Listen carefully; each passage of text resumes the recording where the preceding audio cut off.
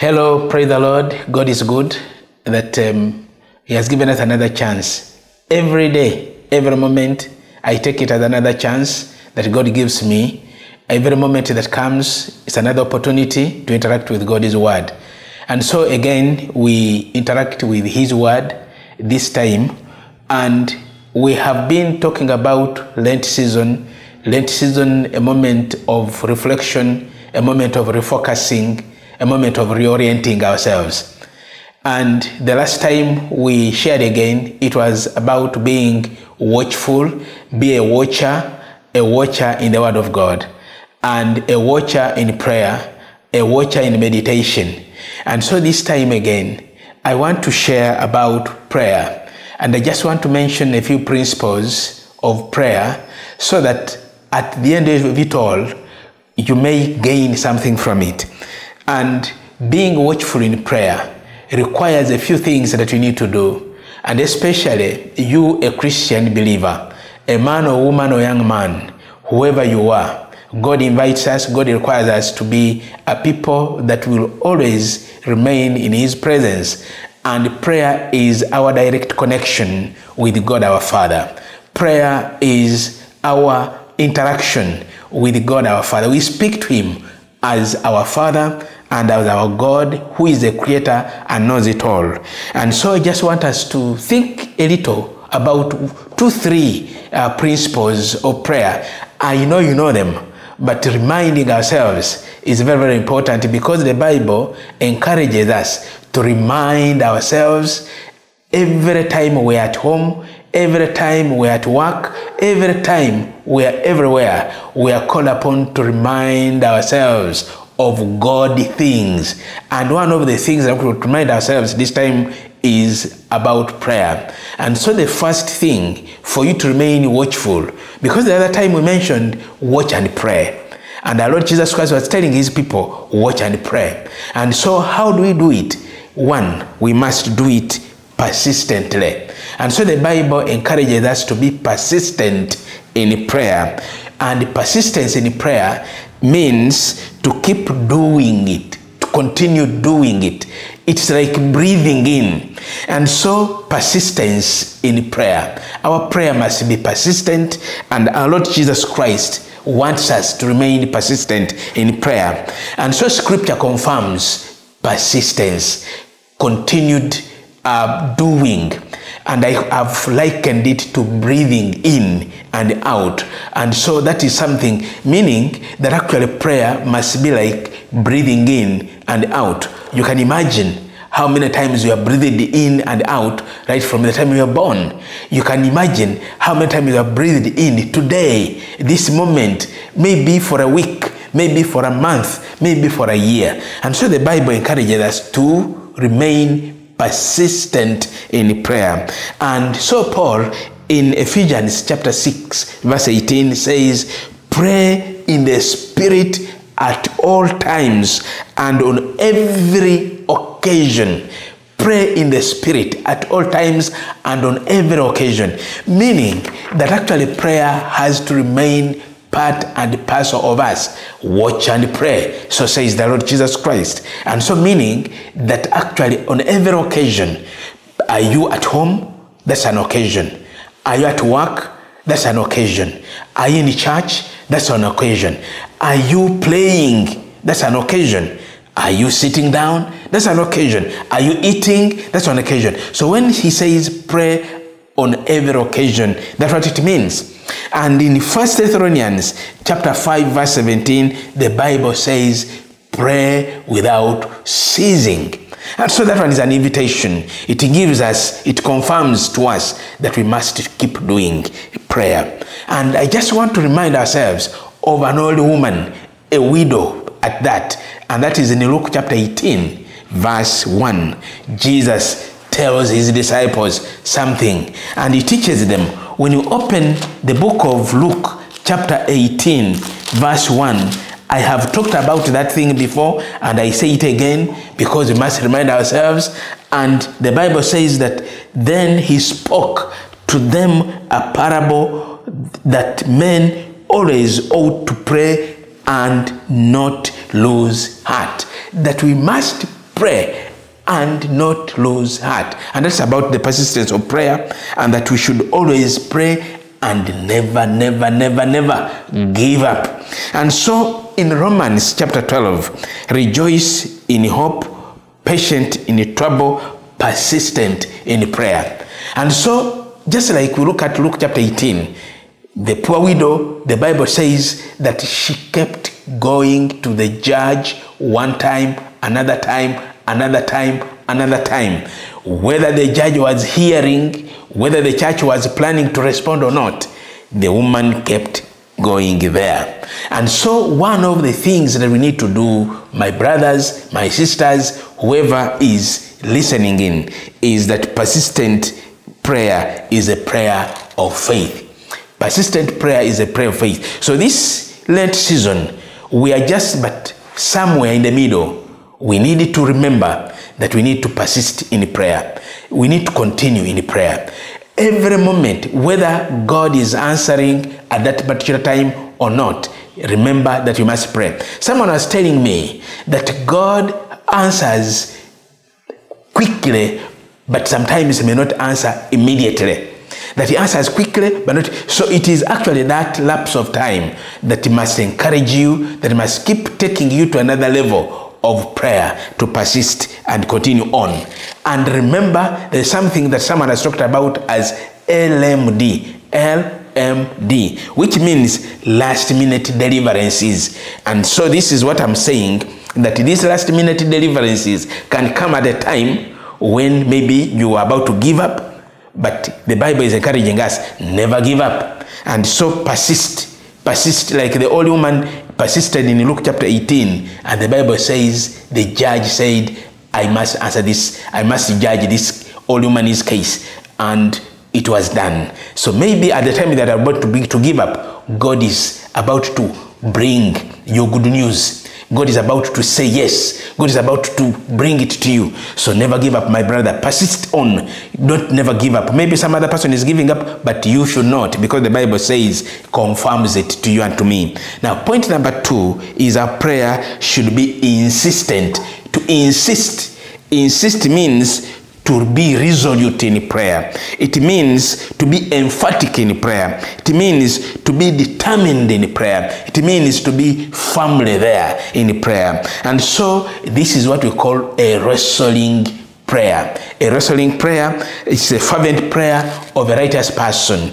And you remember there are many people in the Bible. This Bible is full of examples of men and women that have insisted, even when things are not moving, but they have insisted. Hannah, that we read about in the book of 1 Samuel, the woman was insistent. She kept pleading with God. She kept crying to God. And actually, insistent prayer is a prayer of crying, resolved to turn to God. And so this season, this moment, resolve to turn to God, whatever it is, whatever the problem, whatever the challenge, whatever it is, insist and remain there, never give up. And so it is about boldness in prayer. And I want to give you a few examples. I've already mentioned Hannah, the woman in the Bible, 1 Samuel chapter 1, you read about her. She insisted, and God answered her prayer. Another person that he insisted was Abraham in Genesis chapter 18, verse 23 following, when he pleaded with God about the destruction. God was going to destroy Sodom and Gomorrah, and Abraham insisted in prayer. Supposing you find there 50, supposing you find there 45, supposing you find there 40, supposing you find there 40. It was a moment that we learn. I have learned that actually I must keeping on. And this is my terminology, that I must keeping on. Insist, my brother, that we need to go on. And this season is for us to do that, so that actually when it's all over, we keep the practice of praying together. So another person that I want to mention is about the blind man called Bartimaeus in Mark chapter 10, verse 46 to 52. Bartimaeus insisted. The man was seated by the roadside. There were so many people passing. And then when Jesus was about to cross by, he was blind, remember. And so he asked, what is this happening? And then when they told him, Jesus of Nazareth is passing, he shouted once, Son of David, have mercy upon me.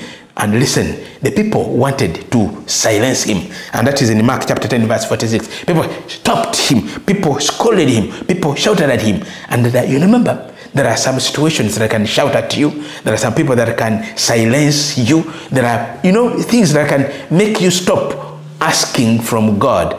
And you remember that these people are there, these situations are there. But Bartimaeus, the man, the Bible says, he never gave up. He insisted, even, the Bible says, he shouted even the more loudly. Even the more loudly.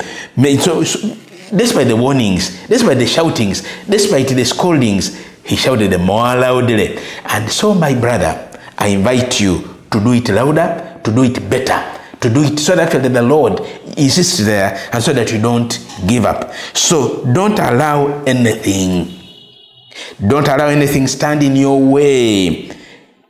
Reach out to Jesus in prayer. Reach out to God in prayer, whatever the circumstance, whatever the situation. Of course, many people have talked about push, P-U-S-H. And of course, they say pray until something happens. Now, that's a reminder. And it's what I'm bringing to you. Insistent in prayer. Insist on. Now, number 3, our prayer to God should be resistant. And this one, when you hear it, resist what? In prayer.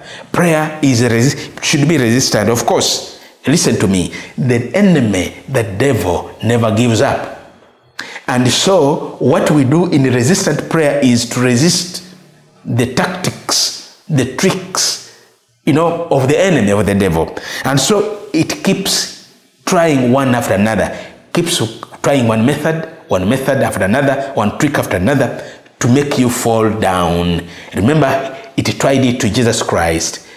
We read about Matthew chapter 1, Luke chapter 1, the temptation. And the first temptation, the devil takes Jesus to the stones there, and then Jesus defeats the devil there.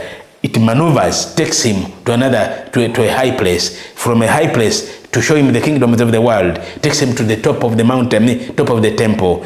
And these were maneuvers. And so what we're saying is there must be resistance to satanic forces, to demonic forces, resistance to evil, resistance to injustices.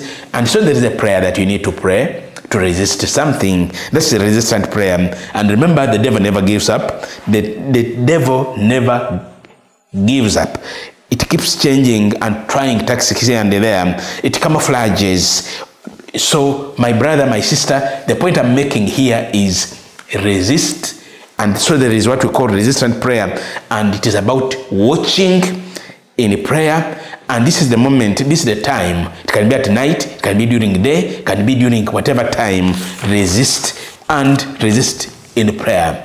Now, the final thing that I want to mention, because there are so many things that I could mention about prayer, which you know, but I'm just reminding, another thing is desistant prayer. Our prayer should be desistant. And now that doesn't mean to desist.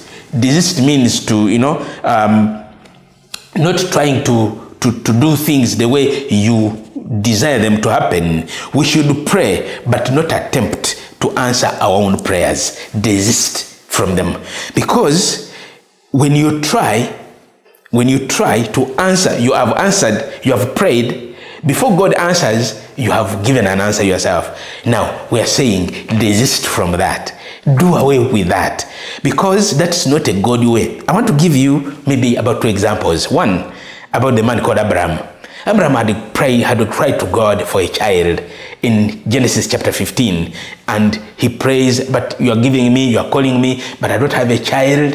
And listen to me, God was on his way to bring Abraham a child. Now, Abraham, before God could answer, before God could respond, Abraham had found an answer through his wife's request, Sarai, that actually got to Hagar, the slave. And remember, after that, things did not go well.